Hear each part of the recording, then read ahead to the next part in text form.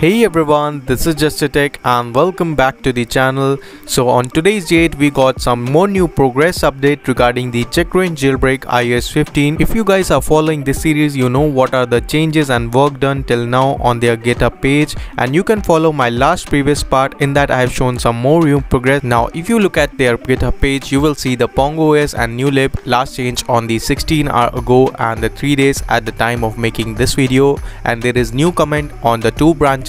In the make file they are making some changes. Also if you see the today's changes, they are making the long overdue white space conversion. Also they have mentioned two new commit. One is for actually support full versus high speed. Also they are fixing some USB exit on their boot time. So in that comment they have made changes in the 5 file with the 101 addition and the 49 deletion in the code. They have added some new function for the task exit and also some static points for the USB turn. So by seeing all this code, it's looked like they are doing some changes and making more stable the USB exit at the boot time. So you can also check out all these changes on their official GitHub page.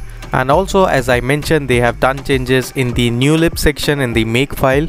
With 6 addition and the 4 deletion, they have added some Clang, that is the compiler front end for the C or C++. They have made changes and removed the embedded CC. So you can go to the source folder, then drivers, and you can check out the USB folder. In that you will get all these files that have been changed till now in the usb.h and the other files. So these are the changes and update till now for the Checkra1n jailbreak iOS 15. So I will see you in the next video. So till then, goodbye, take care and peace out.